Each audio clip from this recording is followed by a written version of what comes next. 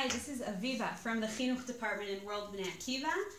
I'm speaking to you here from Gush Etzion. Welcome to the network. We're going to say a few words on Parashat Vayeshev this week.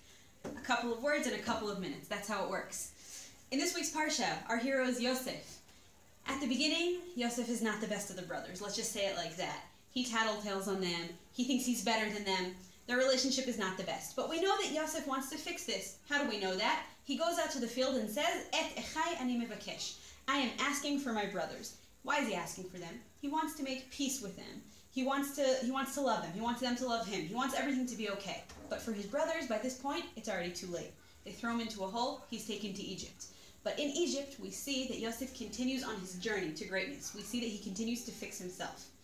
In Egypt, he becomes an ish matzliach, a successful man. This is hard because he's not in Eretz Canaan. He's not in Israel.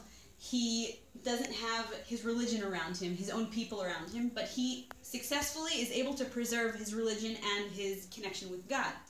We see this when he meets with Eshet Potiphar, with Paro's wife, who tries to make him do bad things. And he holds on to who he is, even if it means bad things for him. He holds on to who he is.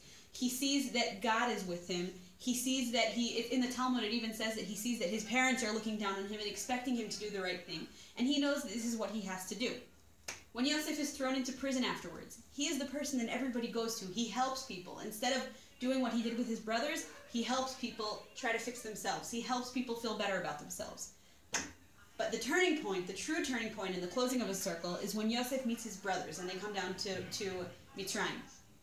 He could send them away. He could be angry at them. But what does he do? He accepts them with love and with peace, what he was looking for at the beginning.